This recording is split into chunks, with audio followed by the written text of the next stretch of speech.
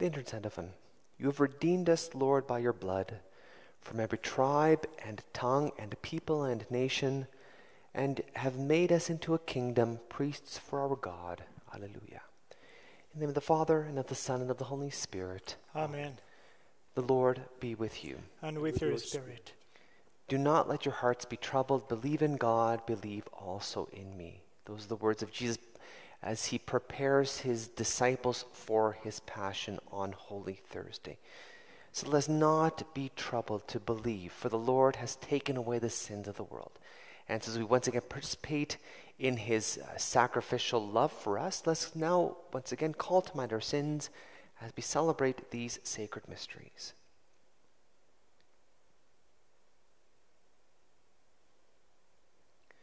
You were sent to the contrite of heart. Lord, have mercy. Lord, have mercy. You came to call sinners. Christ, have mercy. Christ, have mercy. You are seated at the right hand of the Father to intercede for us. Lord, have mercy. Lord, have mercy.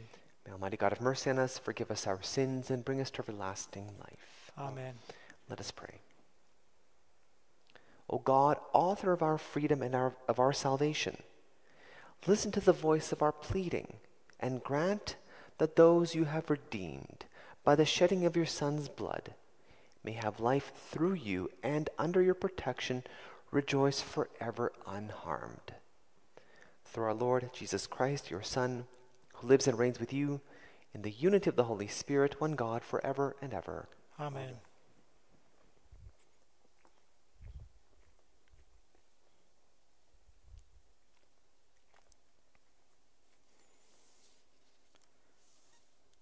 A reading from the Acts of the Apostles. When Paul and his companions reached Antioch, they went to the synagogue. Paul was invited to address the people, so he stood up and began to speak. My brothers, you descendants of Abraham's family, and others who fear God, to us the message of this salvation has been sent. Because the residents of Jerusalem and their leaders did not recognize Jesus or understand the words of the prophets that are read every Sabbath. They fulfilled those words by condemning him. Even though they found no cause for a sentence of death, they asked Pilate to have him killed. When they had carried out everything that was written about him, they took him down from the tree and laid him in a tomb. But God raised him from the dead, and for many days he appeared to those who came up with him from Galilee to Jerusalem. And they are now his witnesses to the people. And we bring you the good news, that what God promised to our ancestors, he has fulfilled for us, their children, by raising Jesus. As also it is written in the second psalm, you are my son. Today I have begotten you. The word of the Lord. Thanks be to God.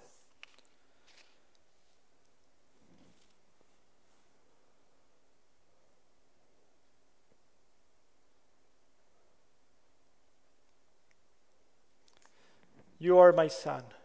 This day I have begotten you. You are my son. This day I have begotten you. I have set my king on Zion, my holy hill. I will tell of the decree of the Lord. He said to me, you are my son. Today I have begotten you. You are my son. This day I have begotten you. Ask of me, and I will make the nations your heritage, and the ends of the earth your possession. You shall break them with a rod of iron, and dash them in pieces like a potter's vessel. You are my son. This day I have begotten you. Now therefore, O kings, be wise, be warned, O rulers of the earth. Serve the Lord with fear and with trembling. You are my son. This day I have begotten you.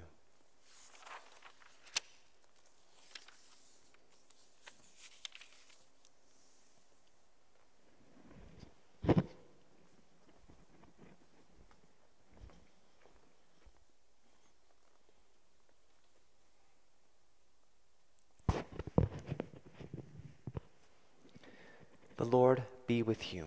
And with your spirit. A reading from the Holy Gospel according to John. Glory to you, Lord. Jesus knew that his hour had come to depart from this world and go to the Father. During the supper, he said to his disciples, "Do not let your hearts be troubled. Believe in God, believe also in me. In my Father's house there are many dwelling places. If it were not so, would I have told you that I go to prepare a place for you? And if I go and prepare a place for you, I will come again and will take you to myself, so that where I am, there you may be also. You know the way to the place where I am going." Thomas said to him, "Lord, we do not know where you are going. How can we know the way?" Jesus said to him, "I am the way and the truth and the life. No one comes to the Father except through me." The Gospel of the Lord. Praise to you, Lord Jesus Christ.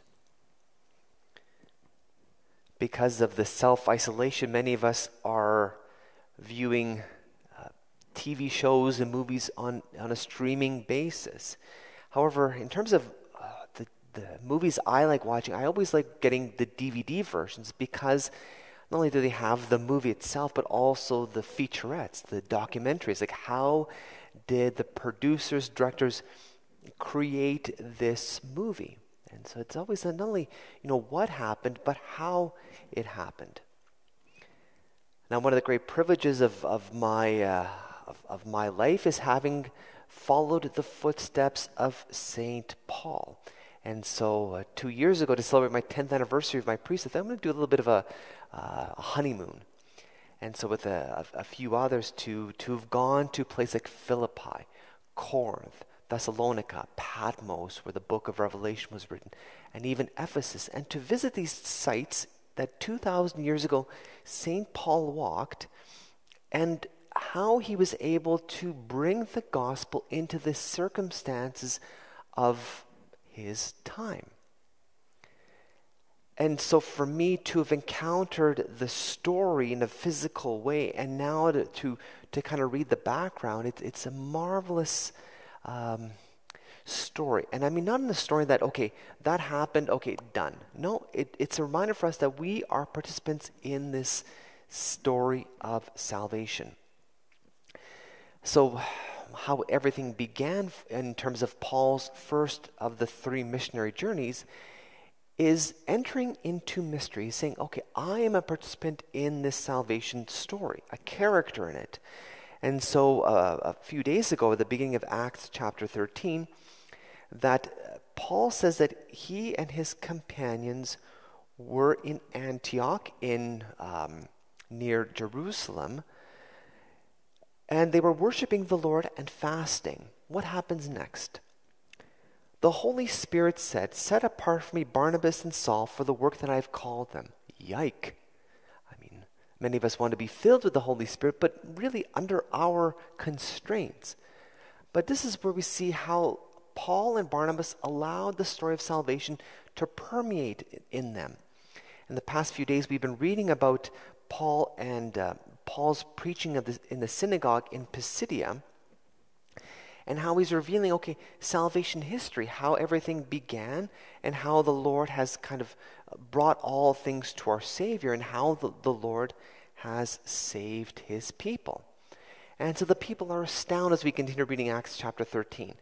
And so Paul continues to preach.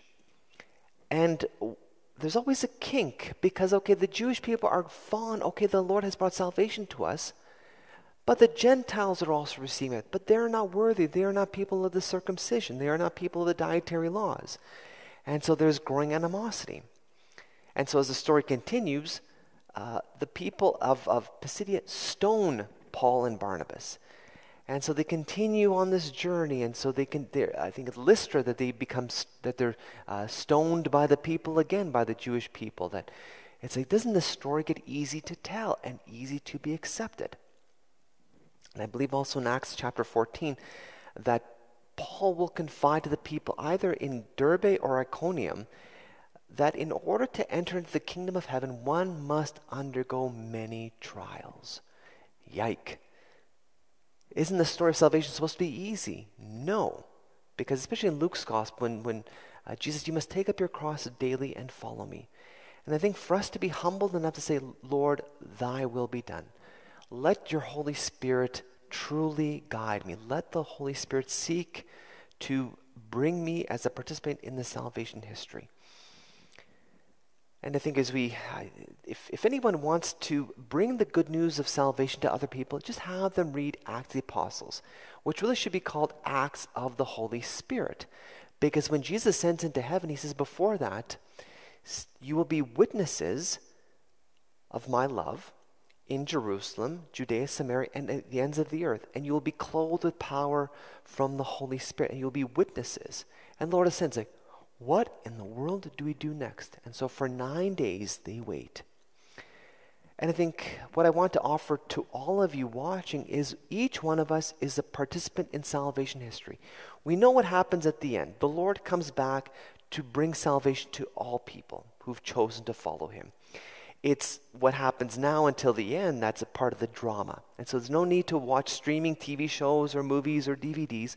We are participants. And how do we freely participate?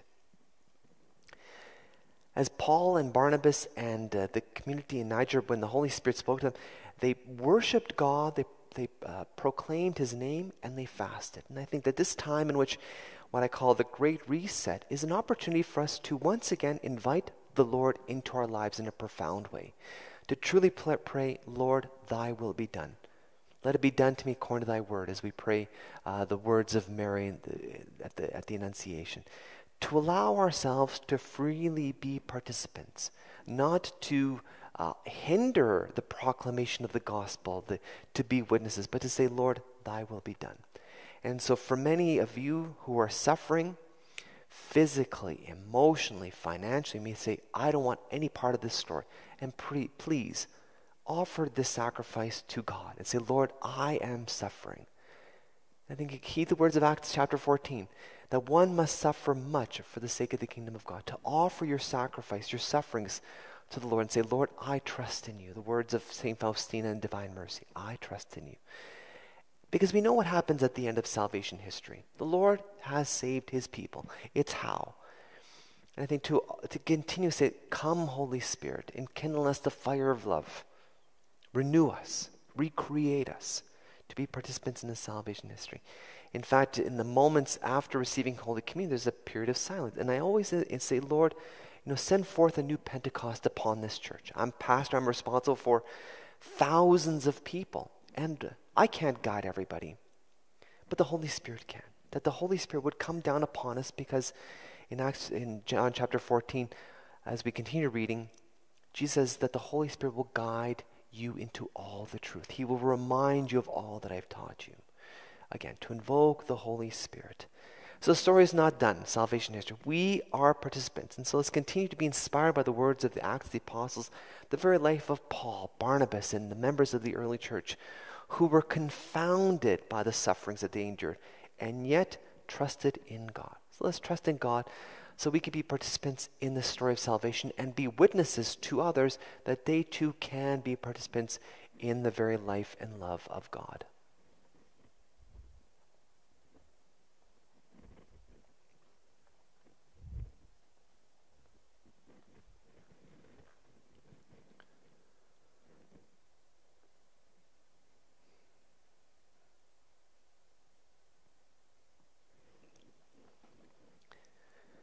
The Lord is near us. So let us invoke his name upon all our needs and intentions. For Pope Francis and Bishop McGrattan, and for all those who shepherd the church, and all those who lead us in faith, we pray to the Lord. Lord, hear our prayer. For leaders of nations, may the Lord endow with gifts of good governance and leadership, so that their efforts may be directed to seek the common good on their nations and the world. We pray to the Lord. Lord, hear our prayer.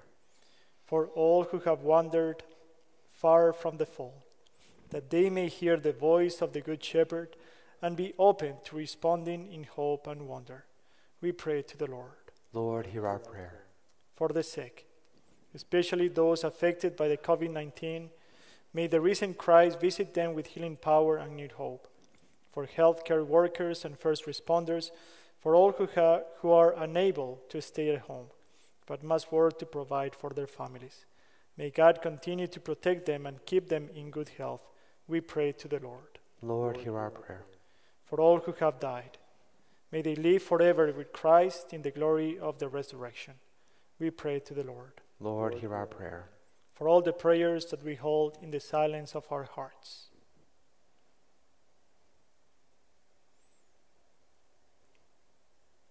We pray to the Lord. Lord, hear our prayer. Heavenly Father, we bring to you all these prayers and we ask you to grant them in the name of Jesus, your Son, who lives and reigns forever and ever. Amen.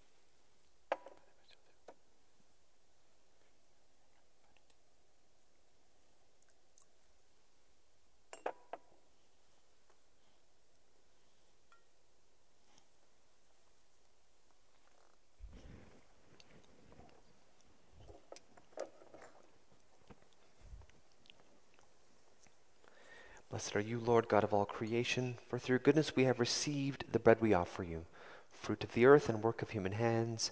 It will become for us the bread of life. Blessed be God forever. Blessed are you, Lord God of all creation, for through your goodness we have received the wine we offer you, fruit of the vine and work of human hands. It will become for us our spiritual drink. Blessed be God forever.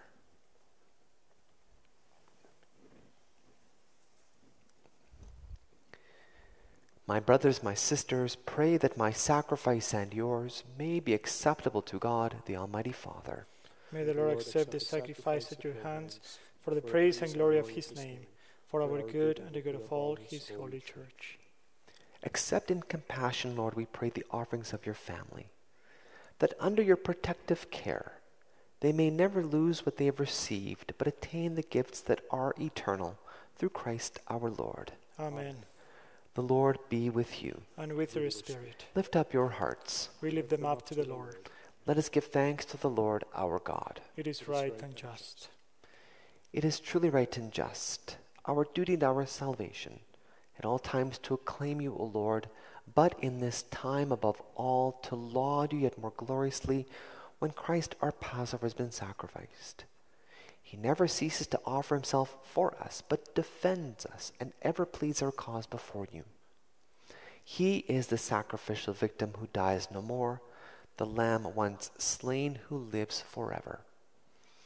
Therefore, overcome with paschal joy, every land, every people exults in your praise, and even the heavenly powers, with the angelic hosts, sing together the unending hymn of your glory as they acclaim.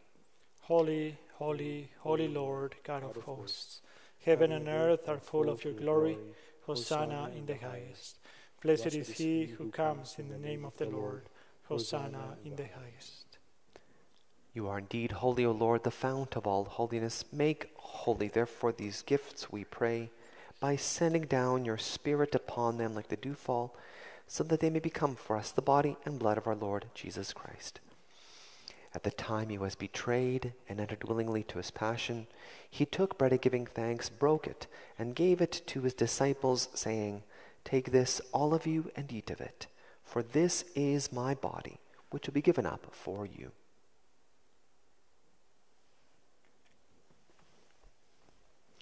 In a similar way, when supper was ended, he took the chalice, and once more giving thanks, gave it to his disciples, saying, "Take this, all of you, and drink from it. For this is the chalice of my blood, the blood of the new and eternal covenant, which will be poured out for you and for many for the forgiveness of sins. Do this in memory of me."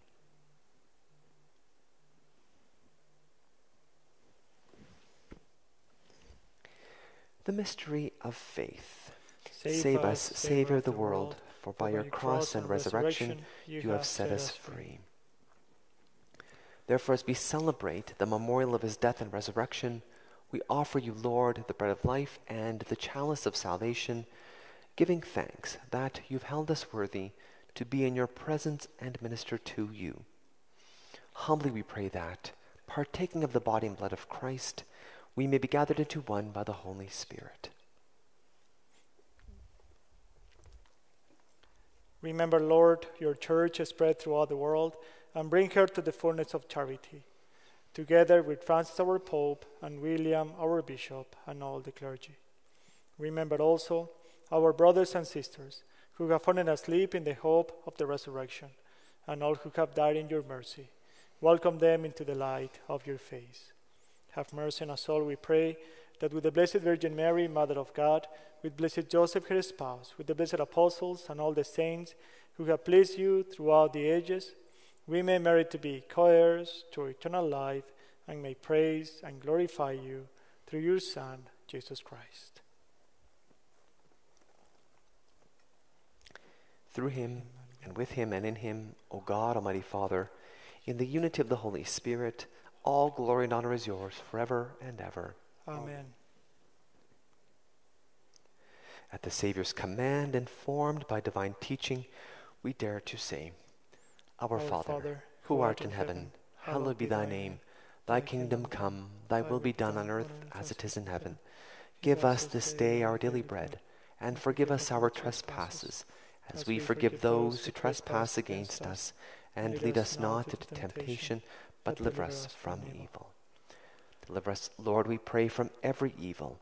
Graciously grant peace in our days, that, by the help of your mercy, we may be always free from sin and safe from all distress, as we wait the blessed hope and the coming of our Savior, Jesus Christ. For the kingdom, the power, and the glory are yours, now and forever. Lord Jesus Christ, who said to your apostles, Peace I leave you, my peace I give you.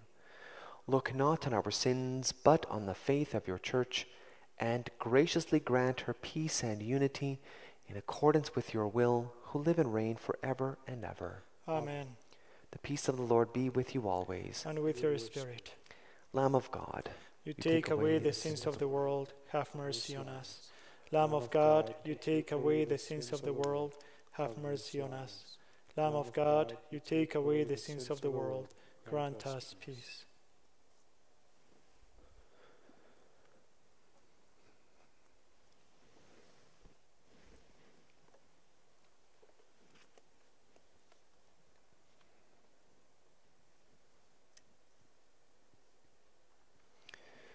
Behold the Lamb of God, behold him who takes away the sins of the world. Blessed are those called to the supper of the Lamb. Lord, I am not worthy that you should enter under my roof, but only say the word, and my soul shall be healed. The Antiphon. Christ our Lord was handed over for our transgressions, and was raised again for our justification. Alleluia.